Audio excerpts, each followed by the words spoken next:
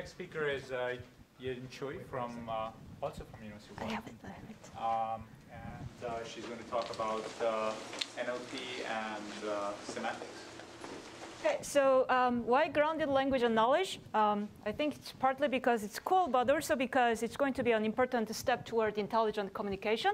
So what do I mean by that? I'm going to characterize that as the ability to read between the lines, which seems to be the fundamental difference between how we understand language as a human and how machines tend to understand human language. So given a news headline like a cheeseburger stabbing, for example, what does this mean?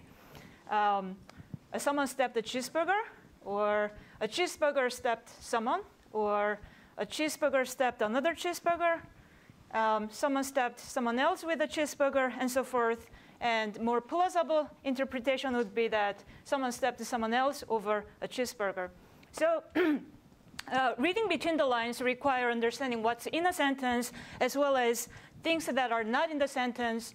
And so here, the fact that there's probably someone and then someone else in the scene has not been mentioned, but we somehow can infer this just based on the kind of background knowledge that we have about the world. And similarly, when we follow cooking recipe like this, we see a sentence like bake for half hour, and we don't even notice that bake what or bake where are not even mentioned. And because we almost instantaneously fill in this sort of missing information using the knowledge about the world. So speaking of knowledge, according to philosophers of knowledge, there are different types of knowledge. Propositional knowledge is knowledge of that. And so for example, who is the president of which country and born in what year, etc. But the other kinds of propositional knowledge are more like common sense type knowledge. So bananas are typically yellow, elephants are bigger than butterflies, and so forth. And yet another type of knowledge is procedural knowledge. So this is knowledge of how, for example, how to bake blueberry muffins or ride a bicycle. And compared to encyclopedic knowledge, which has been studied a lot in NLP field under this information extraction effort, relatively less effort have been made for learning the other types of knowledge. So the big question here is then, can we somehow learn this sort of common sense type knowledge in the form of some sort of a representation learning? And I expect that probably the reaction to this question can be fairly divisive depending on where you're coming from. Some of you may be a little bit skeptical about this, which is understandable considering what happened in 70s and 80s in AI. But I'm going to take the other perspective where, well, life is short and there's only one way to find out. So I've been just poking around a little bit to find answers for what kind of knowledge may be learnable and not learnable, what kind of a representation makes sense, and what kind of learning paradigm might make sense. So just briefly about end-to-end learning. So especially for NLP, some sort of like sequence-to-sequence style architecture, this has been incredibly useful for a variety of different tasks. And that's been really very exciting. And the general recurring theme is that machine learned representation tends to be better than human engineered features, although I still see that some people integrate both of them anyhow. But so it's very exciting. The caveat is that it tends to be successful when someone can bother to create very large amount of high quality data. And also, what it means is that we cannot really do this for all kinds of tasks. So I worked on neural sonnet composition, and turns out the mankind overall didn't write enough number of sonnets in the entire human history. So it's not enough to feed the data-hungry neural networks to frame it as end-to-end learning. So we did make use of language models based on neural network. However, it's not end-to-end. So, but the bigger question for us at the moment is how does this sort of learning paradigm relate to the different kinds of common sense knowledge? So part of my research has been around the procedural language and knowledge. These are basically, I'm referring to natural language instructions, and my wishful thought is that one day in my lifetime, I wake up in the morning, there's a robot in my house cooking something for me.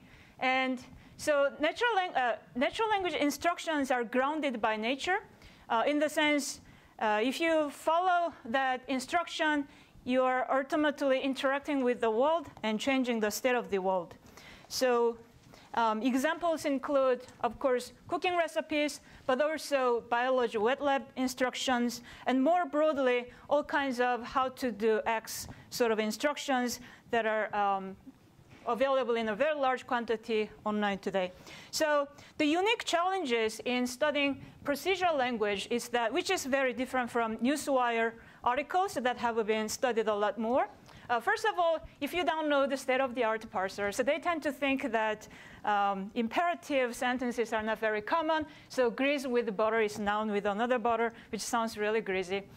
And elided arguments are really common, as mentioned before. Something else that's interesting is that the identities of entities change over time in such a way that, for example, whisk eggs, add flour, fold the sugar into the wet mixture. So we cannot really apply traditional coreference resolution system and expect that this refers to something exactly mentioned somewhere before, because it's now a new entity that was created as a result of executing some of these previous sentences.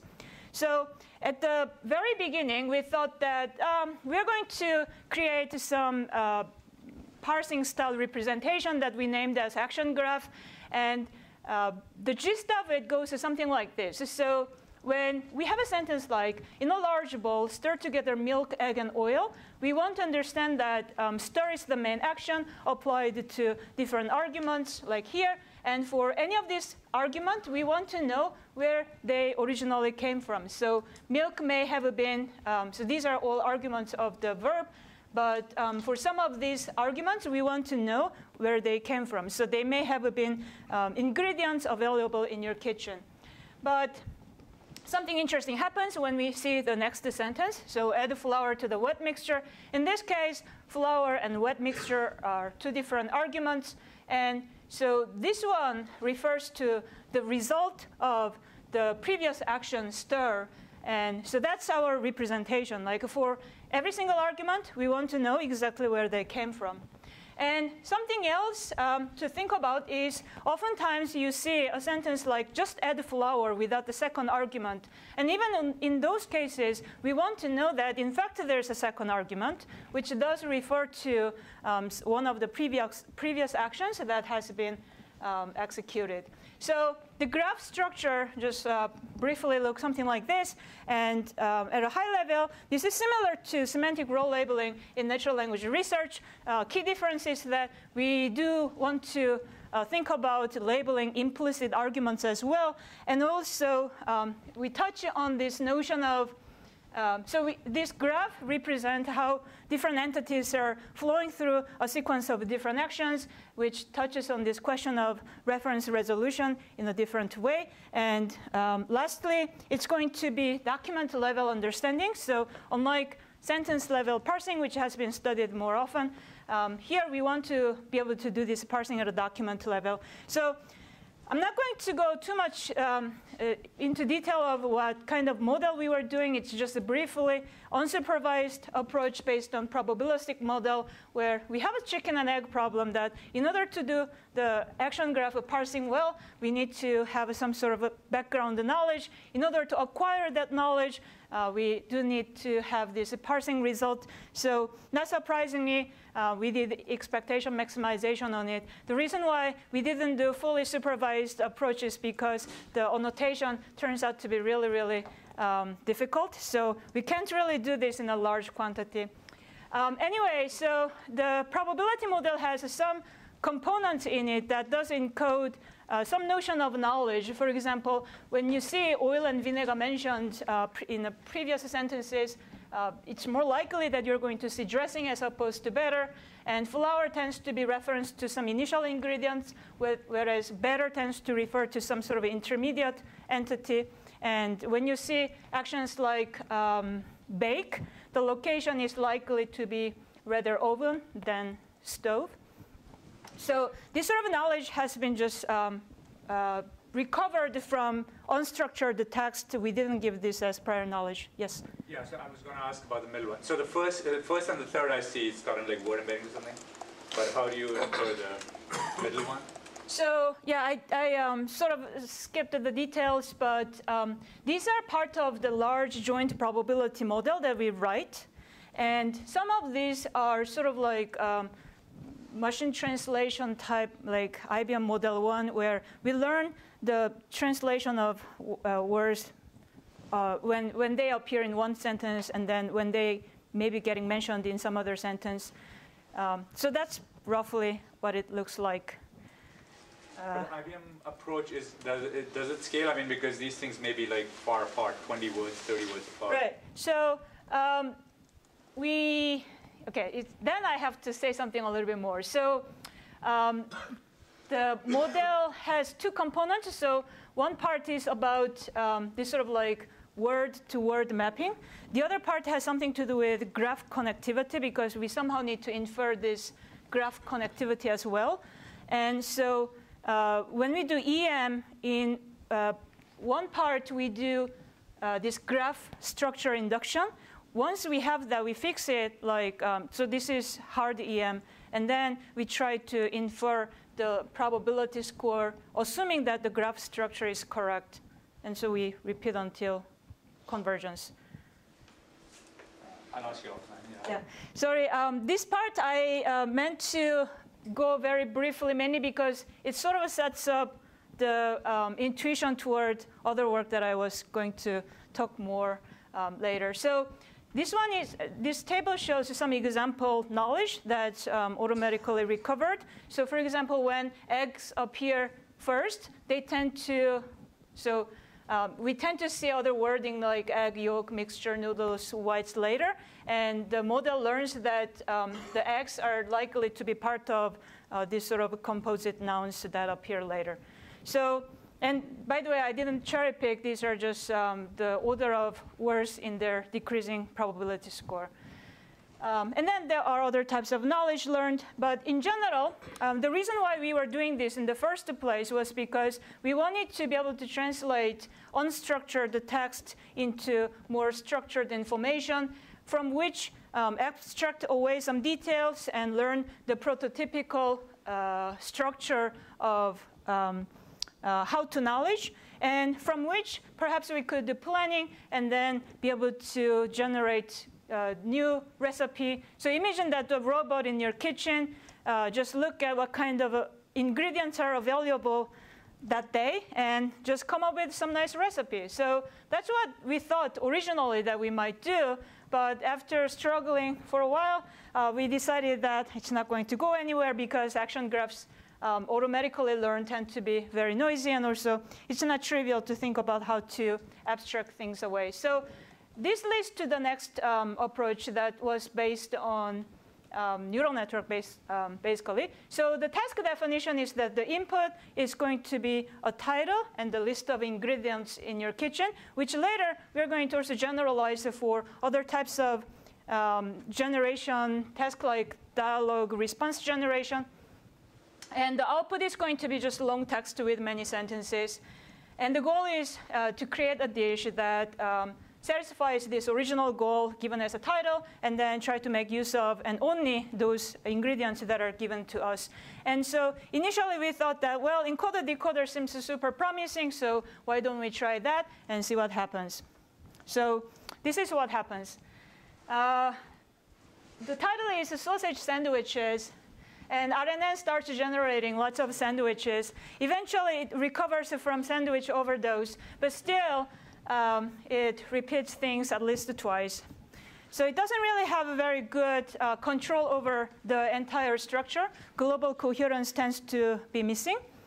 And one important difference between the cases when this sort of encoder-decoder architecture works and the case like us, in this case when it doesn't work, importantly, the alignment ratio is only minority case. So of those words in the output, only 6 to 10% of them align back to something in the input, which means that like 90 to 94% of the times, it's really a good idea not to pay attention to the input at all. So, and somehow a lot of words in the output has to be generated out of nowhere. So in order to handle that challenge, we came up with this neural checklist model. But just to give you the high-level insights of how this works. So the title is garlic tomato salsa, and then maybe there are 4 different ingredients as shown here.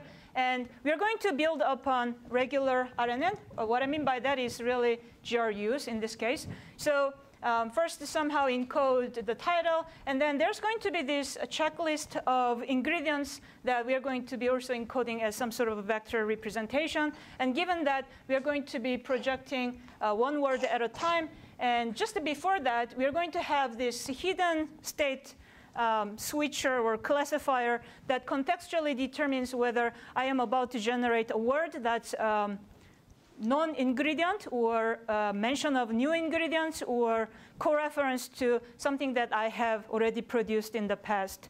So it goes something like this. First, let's say we already generated chop the. So at this point, neural network is going to contextually decide that, I'm going to generate a new ingredient, in which case it's going to attend to the list of things that we haven't used yet, and softmax over it, and perhaps choose tomatoes and check that off from the list, and then move forward.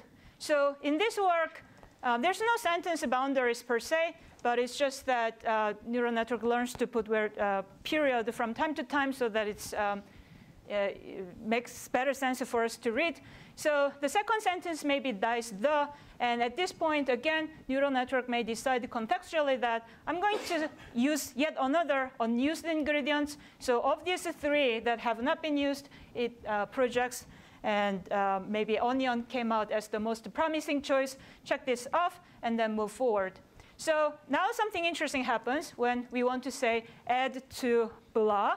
So in this case, it's contextually, you usually add to something that you have already created. So of those 2 ingredients that we have already used, we're going to now softmax over it, and perhaps we chose tomatoes, and so that's how it works. So this is high-level idea, but of course, everything has to be differentiable end-to-end, and so forth. So the checklist is not really black and white checklist. It's more like probabilistic checklist. So everything is probabilistic. And in addition to that, this switcher is also not really discrete. It's more of interpolation between 3 different cases. And so that's how it works. And of these 3 cases, only one of them is a generic language model. The other 2 cases are based on attention mechanisms. So one attention, so it's like a paired mechanism. So one attention is going to be over available ingredients in a probabilistic sense, and then the other one is going to be about attention over used ingredients. And so attention vector gets accumulated over time, so we know probabilistically which ingredients we have used more. So, question. Yeah. This is a generative model. So this is attention in a generative model. Yeah. And how is that attention moving then? So, oh, I see. It's some probabilistic processes. Yeah. So everything is probabilistic in the sense the checklist is basically just accumulation of attention over time. And then whenever we want to focus on the used portion, we just do 1 minus those values so that it's attending on the other part, the other set of ingredients in a probabilistic sense. Yeah. So everything is, in the end, just matrix operations, vector operations, plus minus multiplications. So once we have, so the attention part is that we have this ingredient list for which we have original word embedding, and then compared to the hidden state of GRU. And we did just the usual business of computing these attention coefficients, and then use that coefficient in order to compose the representation of the new ingredient, which can sometimes be a combination of like tomatoes and carrots, in which case, ideally, when we generate a word out of it, we don't want to say tomato or carrot, but we should say vegetables. So that's the high-level idea of the model. And so I'm going to just gloss over some of this automatic evaluation that's in the paper, but let's look at example pairs to see how you can tell apart which is which. So one is a human, the other one is machine. the title is Oven Eggplant. And the first one goes like this. In a small bowl, combine the cheese, eggplant, basil, oregano, tomato sauce, and onion. Mix well, shape mixture into 6 patties, each about 3/4 inch thick. Place on baking sheet. Bake at 350 degrees for 30 minutes or until lightly browned. Southern Living magazine, sometime in 1980. Typed for you by Nancy Corman. The second recipe is like cook eggplant in boiling water, covered for 10 minutes, drain and cut in half lengthwise, scoop out inside, leaving half-inch shell. Mash inside with cottage cheese, onion, bay leaf, basil, oregano, and tomato sauce. Preheat oven to 350. Stuff eggplant halves. Place in casserole dish and bake covered for 15 minutes. So let's take a vote. How many? Who thinks this? The first one is written by machine. Is it like lack of opinion, or you really think that the second one is by machine? Who thinks second one is by machine? Oh, really? No, the first one is by machine. So why did you think the second one is by machine? It's typed for you by Nancy Coleman. No, but also just style. Style.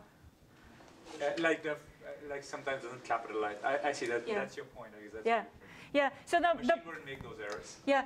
Because of this argmax sampling nature of the way we generate, it tends to really focus on safe language. The RNN language tends to, at least in this particular application, RNN was surprisingly good at generating grammatically correct sentence. I think it's because sentences in this domain tends to be pretty simple. There's no really difficult long dependency, which is more common with newswire text. So that's partly why this was in the data set, which is why RNNs sometimes learn to put that in. All comes from data. And this one is more complex in a way. So the procedure that's more complex tends to not work well with LSTMs just yet. Question, where's that example from? This doesn't seem like a published source. Oh, so this is from Now You're Cooking data set that we collected and then used. And the network was trained on about 84,000 recipes. And I admit that I chose one that's kind of tricky, and chose a recipe generated by machine that looks better. But I can show you worse examples. You could offer a taste test. People keep asking if I cooked any of this. The answer is no. That's why I wish the robot does it for me. So skillet chicken rice. In this case, it's relatively easy case in the sense this recipe exists a lot in a variety of different forms. Baseline is RNN, so it starts okay, like in a large skillet, brown chicken in oil, add chicken and rice, cook. But it starts repeating, unsurprisingly, add rice and broth, stir in more rice, keep cooking, add in more rice, and I wonder what it becomes in the end if you cook it this way. So checklist, on the other hand, is able to have much cleaner global coherence, so it doesn't repeat as much, which is a little bit surprising in a way because we are not really modeling the local or global coherence in a very precise way. We are just sketching out the architecture so that it does have some access to the global outline of the generation, and somehow that seems to really help for it to generate text that's much better. So, but this one is easier example. And by the way, this is a human recipe that's generally more complex, and there's just more detail. So this is harder example. Chocolate-covered potato chips. I don't know how many of you had this in your life before. Baseline doesn't know what to do with it because it just hasn't seen this example before. So probably it's a good idea to preheat the oven. But start baking an empty pan. Whereas checklist does something a little bit more sensible, although now it starts making some mistakes too because it's dealing with a context that's not as familiar. So it also does weird thing at the beginning. I mean, it does some baking suddenly, and then start melting chocolate. Probably it's a good idea. There's a bit of this grammar errors here. Eventually, it does fry in hot oil, which makes sense and then serve hot, except that I wonder what happens if you try to fry something that's already covered in chocolate.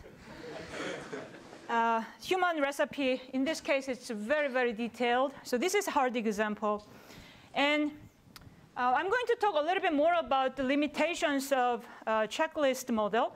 But just briefly, we also applied the same system for dialogue system generation based on the data set from EM-NLP best paper, Wen et al. 2015.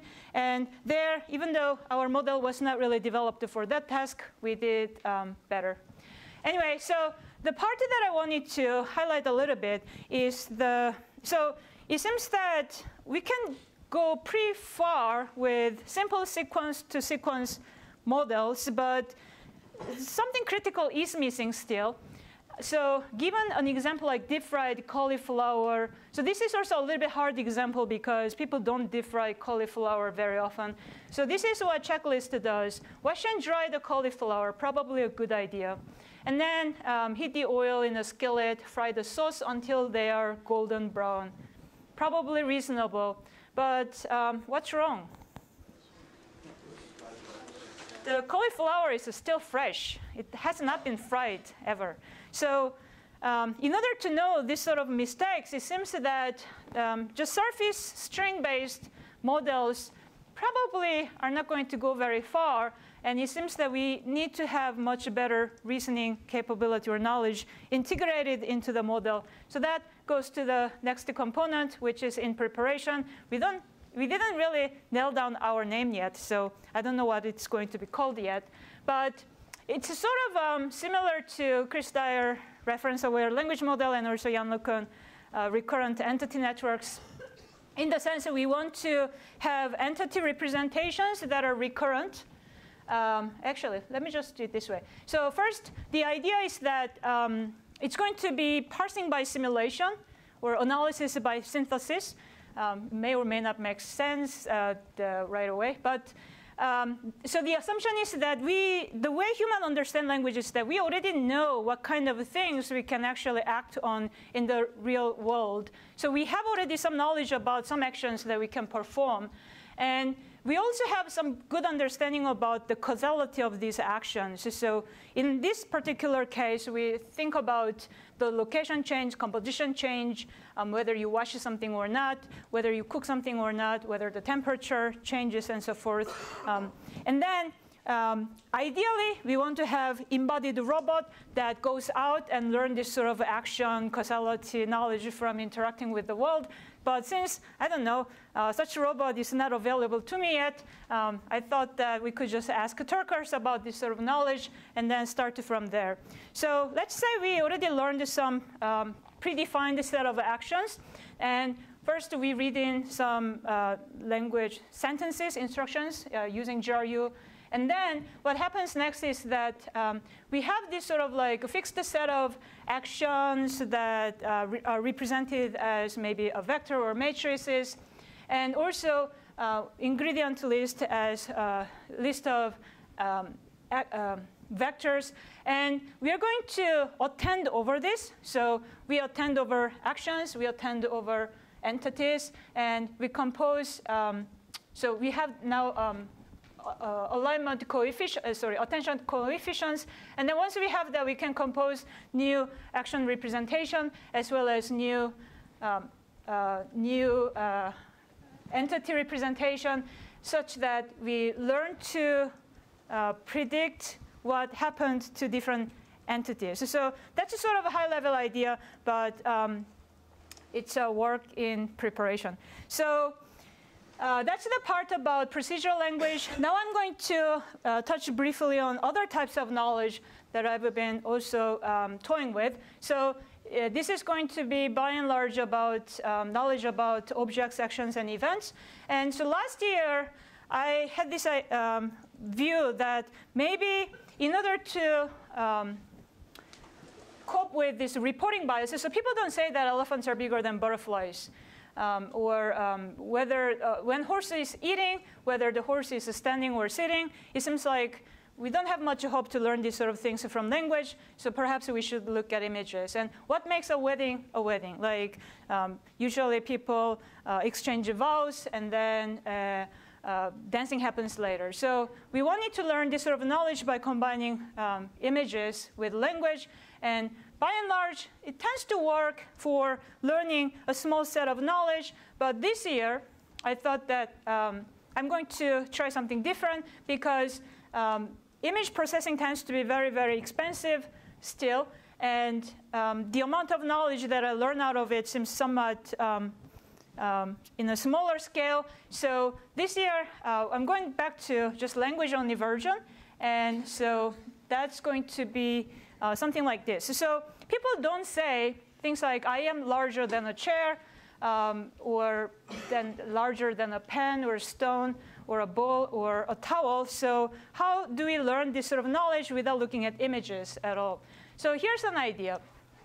Although people don't say those things, the way people talk about the world implies a lot about this sort of object-object knowledge. So I can throw the pen or stone or chair or ball and towel, which tends to mean a variety of different physical relative knowledge that x probably is bigger than y, x weighs more than y, and therefore probably after this action, y moves faster than x. So it covers some of these preconditions and post-conditions of actions. And we can represent this as some sort of a frame knowledge, such that for any pair of roles involved in an action, we can think about different physical implications coming from that verb. So if you walk into the house, probably you're smaller than the house, lighter than the house, and so forth.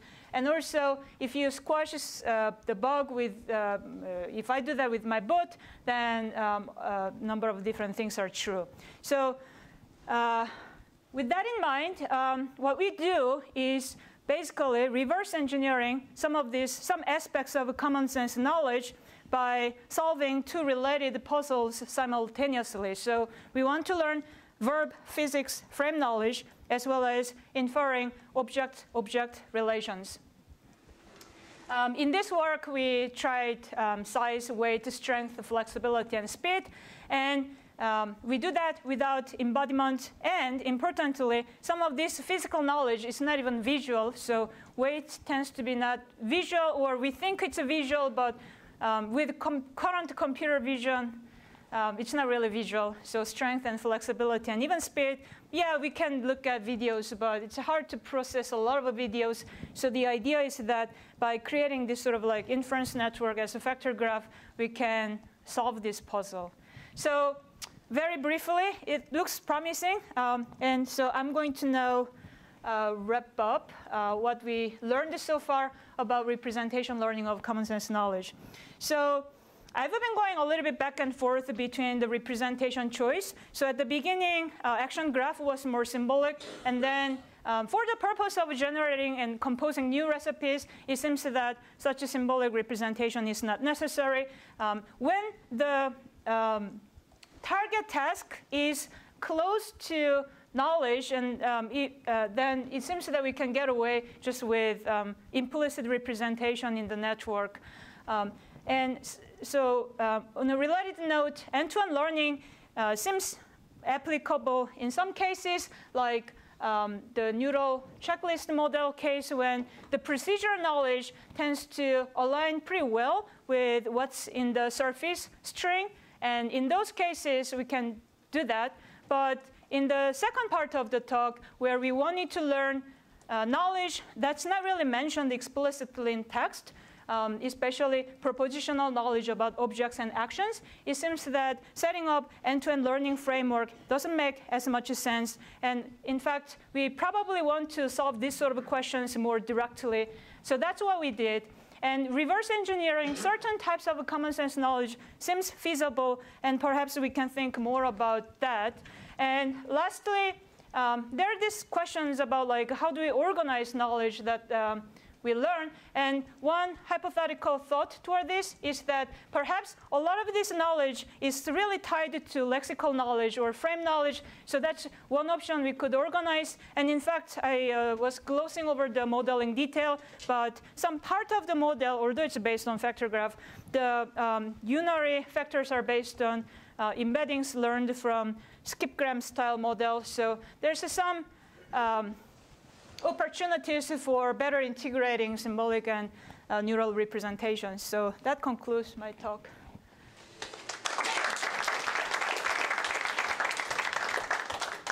Questions? We have time. Yep. Yeah, I was interested with the generative models of the recipes. So you said you didn't actually generate one of those symbolic graphs when you were producing the generated recipes, right?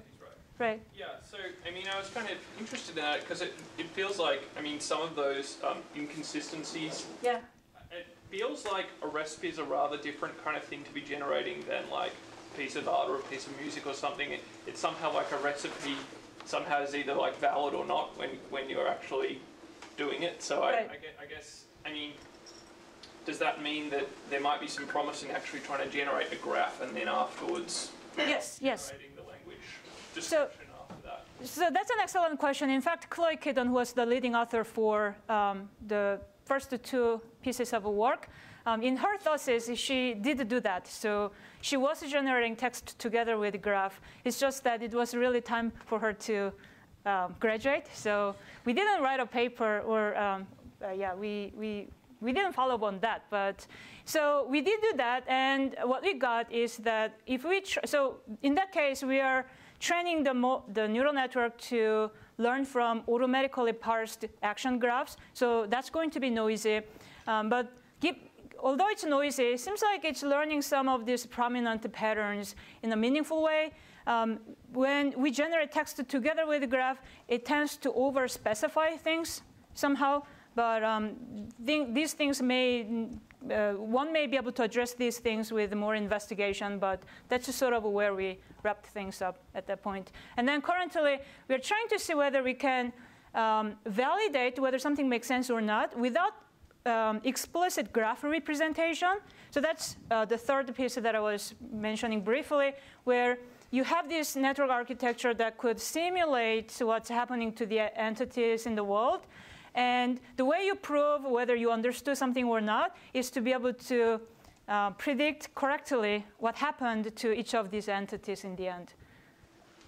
So that's potentially one version of it. I think there may be other ways of thinking about this. In fact, I began also thinking about story understanding. Like, you do things to each other and change each other's feelings. And it's almost like this sort of representation where things happen to entities, and then you want to learn what happened to them. And that's how you prove that you understood text beyond being able to label which is noun, which is verb, and so forth. Yeah. Yes? How often, also on the generation thing, how often do you think it is that the model is just regurgitating whole sentences or longer things copied directly from the training set? Yeah, so copy doesn't happen very often when the generation space is somewhat constrained by some means, even in a soft way. So the checklist that has this attention over ingredients tends to prevent RNNs from behaving, just copying everything and then repeat. But RNNs tend to do that, especially when it's more familiar with the context. When context is not familiar, it tends to start generating very strange sequence of things. Yeah. So I'm reminded of the poetry you were showing, the sonnets. Yeah. So is that, oh, there you have. So, right, so is that like some kind of a similar graph over emotions? Or what is it? Yeah, so, now that you asked me that, I didn't see that coming. But yeah, I happen to have this slide. So I mentioned earlier that end-to-end, seq-to-seq model doesn't work with the sonnet generation. Fortunately, Kevin Knight at ISI already had finite state automata constructed over 15K vocabulary back then. And so if you sample out of this finite state automata, you get legal sonnet. It's just that it's completely random, doesn't make any sense whatsoever. So we intersected that with LSTMs. And there are a number of engineering details. For example, it's really hard to generate out of LSTM that happens to follow the rhyming rules. So we generate things backward, and then there are some other additional details. The language model was trained on song lyrics, so that a lot of things are out there, as well as Wikipedia. And so this is one example sonnet that was composed by the machine. So the input is just Turing, that's the title. And it goes like this: creating some electric slot machine of hearing those familiar voices say, awake behind an empty picture mean, the windows open over Alan Kay. Consider me a regular expression, or maybe something very quickly typed. And I forget about an old obsession, 100,000 people getting hyped. It knows something.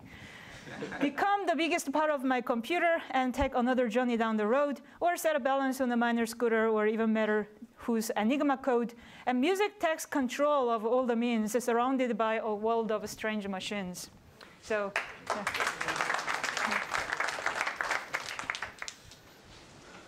yeah.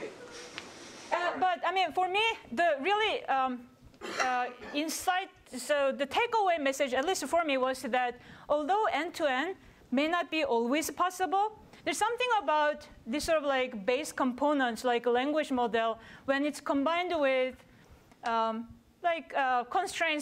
constrained optimization. Like in this case, it's discrete decoding. But it seems that we can do a lot of things. And it may, current hypothesis for me is that some of these things that work really well with encoder-decoder may work even better if we had very, very strong language model combined with some other interesting inference algorithms. Yes?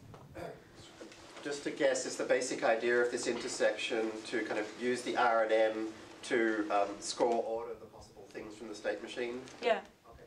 Yeah. That's nice and easy. I guess I was going to ask, did you try product of experts kinds of models? No. So expert, which Yeah. takes your rhyming and all.